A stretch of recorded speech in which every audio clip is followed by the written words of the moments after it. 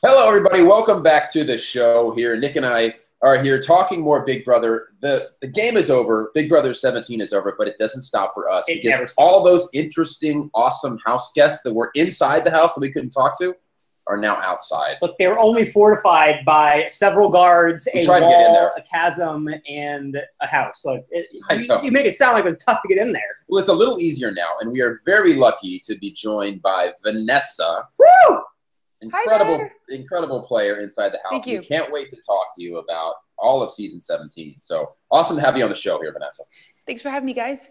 Absolutely. So I'm just going to dive right into it. Get right into it, Nick. All right. So people obviously know you're a poker player. How did you go from playing poker to being on Big Brother? Like, how did that come about? It's actually not that far of a jump. You know, being a poker player, what initially drew me to that is that I'm a game enthusiast. When I was an undergrad at Duke, I actually studied game theory, wrote my honors thesis on game theory. And for those who don't know, game theory is the study of strategic decision making. And what that is taking real world situations involving people and reducing it to models in mathematics in an attempt to optimize decisions and behavior. And so in studying that, I've always kind of like been totally obsessed with any game. And it just turns out the one that I could make a living at was poker.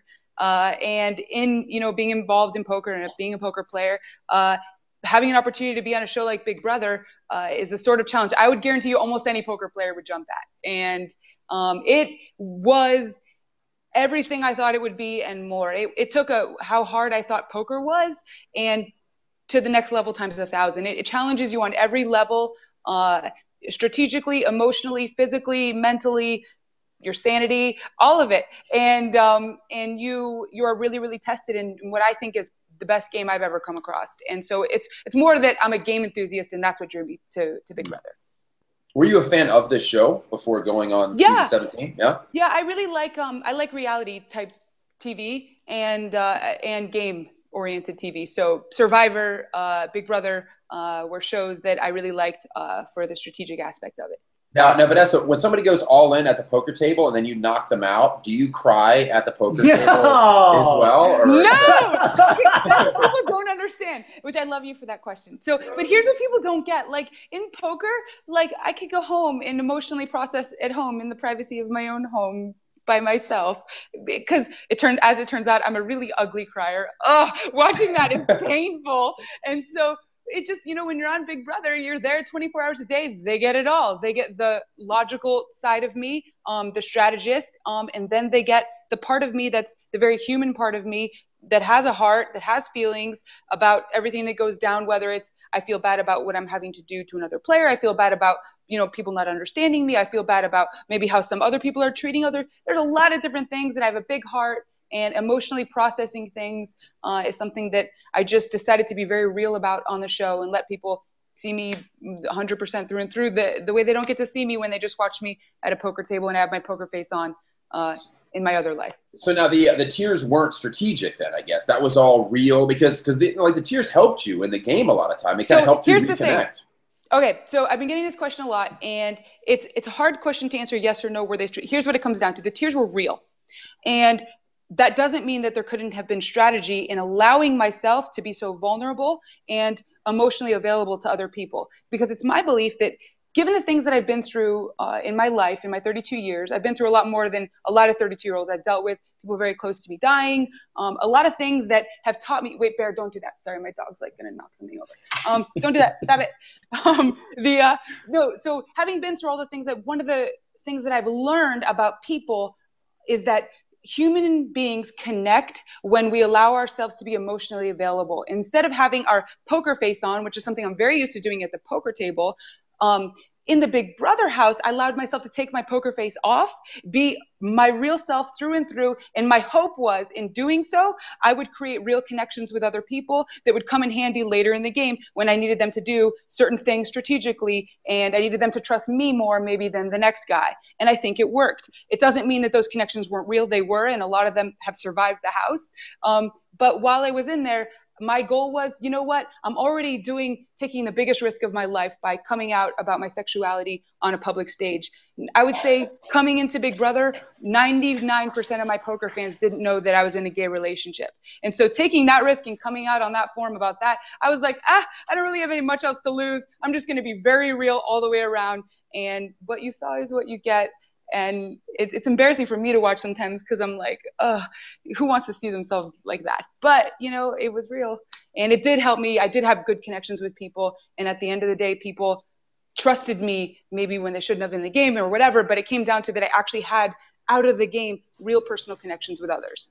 This actually sounded like the intro class for every single acting class I ever took my entire life. It was like, really? It's like open yourself up emotionally, and then you can establish real connections, and then you use those connections essentially like for the performance. You know what I mean? Like that's what it was. Yes. Yeah, and so it's like it becomes a tool essentially, not necessarily like they're not fake, they're real emotions, but you're creating like a different painting with those emotions. But speaking of tears, okay, lots of tears. Vanessa, how do you feel about the way that Big Brother ended up? You mean the finale? Correct. Oh, I mean, look, okay. I will say, of all the 17 house guests, if someone had to bubble the money, as we say in poker, bubbling the money is getting just one outside the money, then it should have been me because I'm probably most well-trained to handle it. It totally sucked. Like, obviously, like, I would have loved to be $50,000 or $500,000 more in my pocket right now. However, that being said, I'm a realist and I understand that there's an element of risk in it, and there's certainly a lot out of my control in the game. I did everything I could at every turn to make the best decision that I could with the information I had at that time. I didn't play a perfect game, no one can, but I have no regrets about the way I played the game. By and large, I tried to be a good person while making good strategic decisions, and in the end, it wasn't meant to be, and I can live with that. I live a blessed life all the way around, and if I ever had the opportunity to go back on the show, I would do it again. Call me a glutton for punishment or whatever, but I still had a blast. Like, it was totally everything that the challenge. It was everything that you could hope for in being a game lover and wanting a challenge, and I got that. I didn't conquer it totally, and I would have loved to, but I gave it my best shot, and so I can't really have any regrets, and I still live a great life, so I'm not going to sit here and have a pity party for myself. Yeah, it's not like you went like 2 weeks and then got evicted. That'd be ridiculous. That would just be the worst case scenario. No, which I actually feel for you. When I watched your season, I was totally all about moving company, and couldn't wait to see where you were going to bring that, and you got prematurely cut short. Yeah. Well, Vanessa, you were disappointed. I was also disappointed as well. It was an absolute pleasure to watch you this season. You were an assassin. You probably used blood on my hands more than I think I've heard any other season, but you had so much blood on your hands because you literally got out every single cast member. So I was going to ask you maybe some of your best moves you think that you made, and then maybe a couple moves that you now regret because you ended up third. Yeah. All right. Okay. And people have asked me that about what I regret now and it's the funny thing is I don't know if I would have done anything different. I don't know if it were possible to get to final three where both of the other people would take me. I had it in a spot where one of the other two would take me, and where I was playing for the opportunity to take myself, which was a pretty good spot to be in. Liz was in a great spot because she could, if I won, I was going to take her. If Steve won, he was going to take her. And if she won, she's obviously taking herself. I don't know, given how much I'd done in the game, that I could ever have been in a spot like that. And I was in just one notch lower in terms of spot I would like to be in. So I don't know whether I would have actually done anything differently, but favorite moves. Okay, here we go. Okay, I think that, first of all, deciding to target Jason was a pretty big move in terms of taking the structure of the house as it existed when I started my HOH and kind of blowing things up and redrawing lines. Coming into that HOH, I was sitting in between two alliances. On the one side, I had Sixth Sense. On the other side, I had Freaks and Geeks. And then on the other side of the house, of course, was the Gremlins/Goblins, whatever you want to call them. And they actually kind of vote-wise, depending on who is HOH, could have the numbers to control the way things would go in future HOHs. So my goal in my HOH was, how do I affect as much destruction to their side of the house with just one eviction? And it came down to Jason. Because if you think about it from a helicopter perspective in terms of modeling what the other side of the house looked like, Jason was the guy that was able to bridge two corners of that opposite side. Because you had Jackie over here who had a relationship with Jason. You had Jackie and Becky over here, and then you have James and Meg over here. And Jason was the bridge between them that made them kind of a 1, 2, 3, 4, 5-person voting block. And once you take him out of the equation, you've got two scattered twosomes. That doesn't work. Twosomes, and you can, you know what I'm saying? The duos or Doosomes. Hashtag Doosomes. Anybody who's Why watching. do I do these things? It was duo and twosomes kind of got like, yeah, they. It's a tongue slip. It's late in my day. I need coffee. Yeah, but anyway, I'm just waiting for the flow chart, you know, like the drawdown, like it's like in Put on the lab coat. Vanessa puts the lab coat on. He's got the laser pointer. It's like how you're talking about this is like seriously, like I'm enjoying this so much right now as a strategist, like as like a big brother, like someone who does this type of thing in the day-to-day.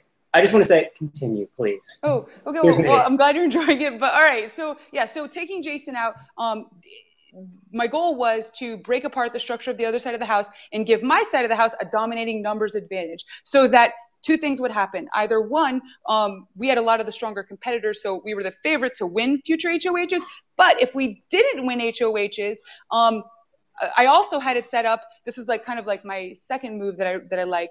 I had it set up that I wouldn't be the first one to be targeted from my side of the house if my side of the house wasn't in power. And the way I did that was I aligned purposely with bigger targets than myself in showmances on both sides, twins, and even a Steve who's known to be a strong, like a Big Brother super fan. And at that point in the game, he was seen as more of a threat than me. People didn't really see me as a threat strategically at that phase of the game. And so in the beginning, I kind of created on my side an overlapping umbrella of alliances where I was in the middle.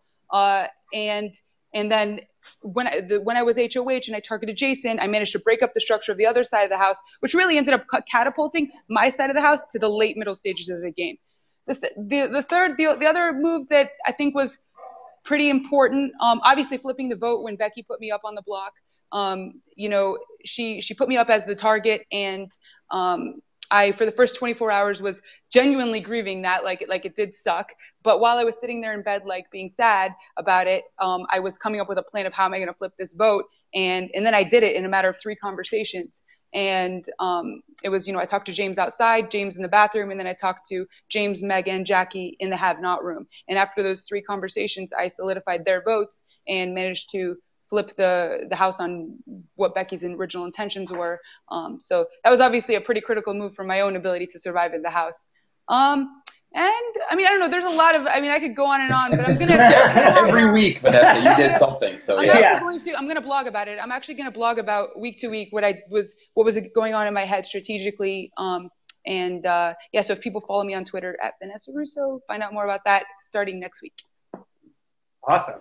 I just felt like I downloaded chapter 1 of Vanessa. I want them all. I want all of the chapters. Now I was going to say, are you this strategic in real life?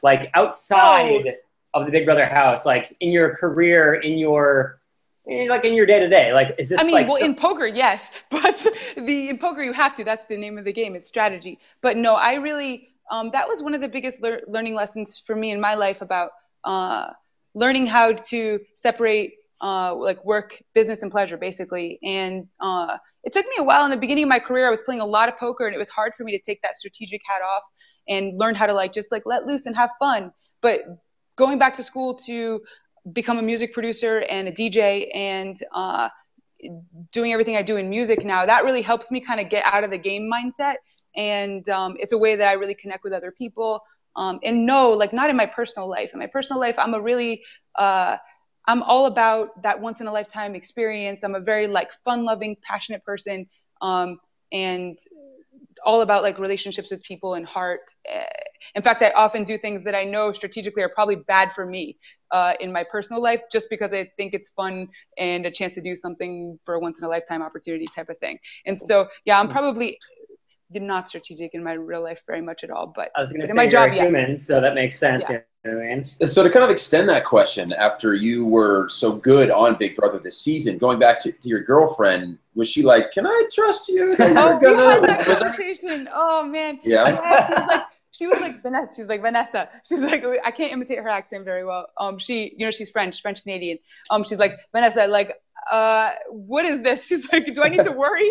She's like, she told me that she told herself when she was watching. She started to like have a panic attack and be like, do I need to worry? And then she was like, wait, no, because she also was reminding herself that she sees me talking about how much I miss her. That was real. That's all real. You can't fake that. Like, I fucking missed the hell out of her. Pardon my F word, but like I really did, and I couldn't hide it. And so, she knows how much I love her, and so she trusts in that. And it's like, what am I going to be strategic about in my relationship? Like getting out of doing the dishes? Like, I mean, like, what's the goal? What am I winning? You see what I'm saying? There is strategy to that, just so you know. I'm the master at that, by the way. She's actually in the other room, but the way you getting out of the dishes, you just let it pile up enough to where it becomes a problem for someone else, and then it's not you. Hope it's not a metaphor for the relationship. Hopefully, you're just talking about dishes here. And then they just do it because they just can't take it anymore. Yeah, I might be doing that without even knowing that I'm being strategic then. No. But yes, yeah. So I mean, no, I'm not like evil. No, I like totally have like Mel and I have a very real connection, and no, I'm never strategic with her, but she definitely had a second where she was scared about it and talked to me about it, but then settled on the fact that she knows we love each other. And I mean, she asked me to marry her, and I said yes. We're so happy. That was awesome. So, that's congratulations. Like, yes, congratulations. That is huge news. And kind of piggybacking off that news as well is like, how are you adjusting to life outside of Big Brother? Hold on, do you hear Maverick crying because she wants food? Come here, baby. We're gonna give you food in a second, honey. Because she's really hungry right now. I'm adjusting. Sorry, I have to give my dog some love because I wasn't here for 100 days and they missed me. You gotta make up for it. Yeah. But how am I adjusting? I'm adjusting well. It's, there were some weird like parts of it where I was like, well, first of all, I don't ever really look at my phone as much as I used to. I kind of forget about it for hours at a time, which I think is a healthy change after Big Brother. It's good to go a while without looking at your phone. It's bad that like sometimes I take too long to get back to people, I think, but on the other hand, I'm not as attached to the hip to my phone, which is good. Sorry. Hey, Bear, stop. Maverick's hung. Oh, it's Bear. Both of them. It's dinner time. They're like tackling me for food. And so, yeah. And let's see what else. I'm loving my privacy. That's awesome. Yeah, like I'm in real life overload. All my friends are saying that I look like I'm like super, super happy, like high on lifestyle. And it is a little bit of that. Like there were so many aspects. I'm sorry, he's literally trying to climb on my lap. He's not a lap dog, but Maverick, not right now, baby. And so there was. This is so wrong. I'm really sorry. It's completely inappropriate. But this is great. It's bring your dog to work day. That's on exactly our show, what it is. Yeah, because Hey Bear, stop it. And so yeah. So it's. I'm like oh my God. Cars in the street, and like I'm in that kind of place where it's like I was taking everything for granted, like we all do. And then when you go into a house for 100 days and deprived of all that stimulation of real life, you come back and you appreciate it more. And I certainly do. And I'm like I'm in a good place right now, a really good place energy wise, all the way around. Awesome. Yeah, and I asked Austin this question. I wanted to ask the same question to you, Vanessa, about how you thought you would be perceived when the show finished up, and then how you feel like you're being perceived after the show finished up. Okay, so first, like I went on the show to play a game, and I didn't go on there to like entertain people. I don't think I'm very entertaining. Like I don't think I'm really funny. Like I was never going for America's Player. Like that was never for me. I was there to like win the strategic game, and I pretty much like wrote myself off as like a not topic for America's Player or anything like that. And I didn't really spend any time thinking about how I would be received. I was hoping, if nothing else, people would see that I tried hard to be a good human being in the house while also being a good strategist. I will say that I was blown away with the positive response that I've had. I mean, obviously you're going to have the comments here and there, which I've addressed for the most part. And I'm used to that from poker, and it's really, it's fine. It comes with, doing things on television. But I would say I'm totally blown away by as a game player. For me, the biggest compliment you can give me is that I played a great game, and I didn't win. So the next best thing as a consolation prize would be, having people say that that I played a great game, and I've gotten a lot of that, and I'm very grateful for it and humbled by it. You can't have thought that you would have had the impact this season that you had, right? Prior to season 17. I mean, you really, as a viewer, you were pretty instrumental every single week. I can't imagine that you thought that would be the case going into the show. No. Yeah, like I knew, you can see it. Like if you watched me in the beginning, my plan was to like sit back for the first 2-3 weeks, which I did. And start, whoa, Maverick. Vanessa, come back to us. Sorry, Maverick, stop it. So my plan was to like kind of stay out of the strategic crosshairs, or at least like making any kind of big moves for the first couple of weeks, which I did. That Maverick stay. And then once I won the first HOH from there on to start playing the game, and I did. And from there like on, I guess what I never planned for was not having a number 2. And not having a number 2 in the game meant that every week I had to break shit up. I had to make sure the structure, because if I left the structure as it was intact, I was at the low end of the totem pole for everyone. I wasn't going to survive much longer. I was the next week's target. So I had to, whether I was HOH or one of my allies was HOH or one of my allies wasn't HOH, and I had to go negotiate some kind of deal with someone on the other side of the house. I had to do the best that I could with the tools that I had to break up the structure as it was week after week, because I never had one person's true loyalty. And I didn't expect that going in. I thought that I'm actually usually someone who can connect with people and at least find one person to like have like a deep connection with. And I did have connections with people. It's not that. It's just that most of the ones I had the deepest connections with fell in love or like had a showmance. And so like, and I can't blame them. If like Mel were there, I would have been more loyal to her than them as well. So I can't even blame them, but I was closest really to like Shelly or Austin or Liz and all these people, were in love with someone else or basically. And so that meant that, oh, Maverick, sorry. That meant that she's like getting antsy. Okay, Maverick, down. Go on. You guys are going to wait. You're going to wait. I'm going to feed you afterwards. Okay. You're going to wait. No. You're not coming up anymore because you're knocking over the phone. Okay. So anyways, so I couldn't plan for that. And it was because it was born of that. The amount of moves that I made in the game were born of necessity. I wouldn't have made that many moves because I recognize that as you make moves, you increase the target above your head. And I wouldn't have been as much of a move maker if I didn't feel that I needed to. And I felt that I needed to because of the way the house was structured and the way that I kind of like was always on the fringes of that structure.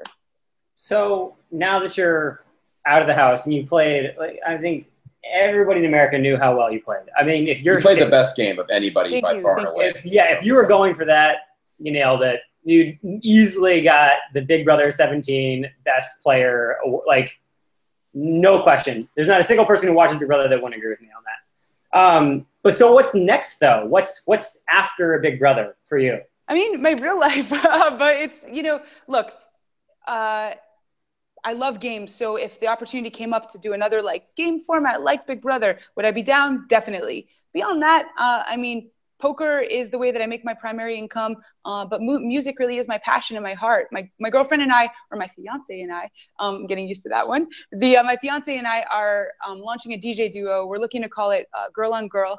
It's a little bit provocative, but it works. And so we're going to be launching it in the very near future, and we're going to try to make it work. And I know how competitive the music industry is. I'm a realist, and if it doesn't work and we can't, make that the bread and butter kind of moneymaker, then I'll always have poker to fall back on. And I'm open-minded to whatever opportunities come my way. I mean, if you had asked me 10 years ago where I would be now, I certainly couldn't have outlined for you my life path. It's been a really bizarro journey. And so I think one of the things that makes me me is that I'm someone who's willing to take up rather odd looking occupation choices and give things a try that maybe a lot of people would be a little too risk averse to try.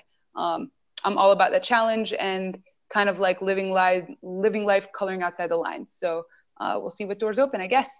Yeah, I had a question about finale night for you, Vanessa. I was thinking you were going to vote for Steve because personally, I think with Steve and Liz, I think Steve played the better game, and I was just going to kind of ask you to talk a little bit about how you decided that vote and how you decided to vote for Liz. Okay, so I've gotten this question a lot, and I stand by my decision, and here's what it comes down to. I knew Steve and Liz both very well by that point in the game. I had played side by side with them for the entire game. And my feeling was, based on how the information set that Steve came into the game with and the level of expertise of Big Brother that he came in with, I had this expectation of him. I had another expectation level for Liz based on her being a recruit. She didn't know much about Big Brother. She only learned about it a few months before. And then I compared them on how they performed based on expectation. Liz outperformed expectation for me consistently throughout the show. Like, there were so many times when I told her, when I told her that, like in my HOH room, she would say things and I'd be like things that I hadn't even thought of. Strategically, I don't think she's really given as much credit as she is due. Like I brought up earlier, you know, she got to final 3 in a spot where she was guaranteed to go to final 2. That's a pretty amazing thing. I mean, Steve was there. He had to win. If Steve didn't win in the finals, he wasn't going to final 2. She was going no matter what. And so that's a pretty big feather in her cap strategically, in my view. She also really, she had a great social game. She did a lot of things right that I don't think people really give her enough credit for. When it came to Steve, so I had this expectation, and he performed most of the time, and sometimes he exceeded. There were times, though, that he fell short, which I couldn't ignore. Like, one of the most notable was he was going to, as HOH, put Liz and Julia up on the block and keep Austin off the block, which was a huge mistake in my opinion, because if Austin won the veto, which he was one of the most likely of the 3 to win a veto competition, he could take down one of the twins and force either Johnny McElroy to go up on the block, and then they have the votes to send one of us home and keep the 3 of them in the house going into Final 4, which would have been terrible. And so Steve would have done that if it had not been for me stepping in and proving to him, basically pleading with him and building the case for why Austin needed to be on the block next to Liz and Julia needed to be the one off the block, because I viewed that based on competition performance, she was the least likely to win the veto. And that is essentially what saved our side of the house in terms of not having to go to Final 4 with a threesome as strong as the Oz twins. And so that was a mistake in my view, that I really couldn't overlook. And so it came down to that. And on top of it, I had to deal with Liz, that I knew I would be fighting an uphill battle with the jury if I ever ended up against Steve in the final 2. So I made a deal with Liz. Listen, if either of us are in the jury, and we'll vote for the other. We both agreed, and I decided to stick to it. So that's it in a nutshell. Great. Yeah. So, well, do you have another question? Go ahead first. Gotcha. Yeah. I was going to ask you, where can people find you? Like your Twitter handle, your Instagram handle, your website, like all the projects you're working on. So my biggest social media thing, I'm mostly on Twitter, twitter.com/Vanessa Rousso, Rousso. And then I resurrected my Instagram this week, not putting stuff up on a daily basis. There's some cute clips of my dogs up on there, me training them, and our reunion after I got back from Big Brother. And so people could check out my Instagram, Vanessa Rousso, as well. And I'm newly on Periscope, trying to figure out that technology. Like, I'm kind of bad at it right now, but making it work. So Periscope, though, I have done one so far, and I'll be doing more. Is that it? Oh, music. If people want to listen to my music, soundcloud.com/Lady Maverick and mixcloud.com/Vanessa Rousso. If you like deep house, listen to the Sunday Funday mix. If you like dance music, listen to the I Can Twerk mix. And nice. Yeah. Yeah, I like that. Yeah, it was a pleasure watching you all season, Vanessa. You really were the engine of Big Brother 17 that really made thank you for the compliment. Good viewing. And so I was going to ask you, and this could be a hard question for you, but can you objectively rank your performance against some of the other notable Big Brother? Oh, what? No. Because you're in the conversation. I might be biased, but no. You're in the conversation. I'm also my biggest critic, so I'm gonna underrate myself a lot. Like I always see my flaws. Like, you don't even know. Like, when I make music, for instance, it takes me like a year of perfecting it before I'm willing to put it online. Like, that's how much of a perfectionist I am. All I see are the flaws. So wow, like, where to start? When you look back on your game, then are you seeing more flaws than you're really seeing successes? You think I could look back and think I played perfectly? Oh my goodness, no. I mean, I played the best that I could in the moment, sorry, my phone keeps doing crazy things. But I played the best that I could in the moment, making the decisions I could with the info I had. But did I play perfectly? Certainly not. Are there things I would do differently? Yes. I would say one of the biggest things I would do differently is it was so evident that I was there to play the game. I mean, you even had James make a joke about it that, like, Vanessa wasn't there to play pop ball, lay by the pool. She was there to play a game. And that's true. However, it wouldn't have hurt me to, like, play a little more pop ball and lay by the pool. Like, my social game could have been a little better. So I'm going to definitely take a cue from that. And like, you know, moving forward, if I were ever to have another opportunity, like in something like that, I think that social game is an area that I could definitely improve. Let's see what else. I could obviously improve certain types of competition skills. Yeah, I've learned a lot. Like looking back, I mean, I know that I've always been very careful about words that I use and things like that. I think that people were a little more put off by the word deal than I could have ever imagined anyone being put off by the word deal. So I might re-strategize that. You know, it maybe makes me come off as too much of a wheeler dealer type of thing, which puts people off and makes them less willing to make deals with you. In the end, I think that most people stuck to the deals they made with me, so it worked in my favor. But that was like a criticism that I stuck with. There were, you know, maybe I don't know. There's a lot, but in terms of particular players, I have a lot of respect for quite a few players from seasons past, and I mean, yeah, I don't know. I would love the challenge of being able to play with them. And it's hard to know. I'm not one of those people, like in poker, you learn this really early. Like a lot of people in poker are like, oh, I'm the best. And they have that kind of attitude. But they get that beat out of them so quickly because like poker's brutal. Like you learn that results speak. And so for me, you know, I would love the opportunity to play with some of these great players and then see how I would do against them. I'm not one of those people to like be like, oh, I would beat so-and-so. Like, I don't know, first of all. I would, you know, give it my best shot. But I'm very aware of the fact that like, and I don't need to be like the best in the world at it. Like I need to do the best that I can in the moment. If I pick up a few extra dollars in the process, that's great. But I'm giving I felt like a comet went through your house and like that's what it sounded like.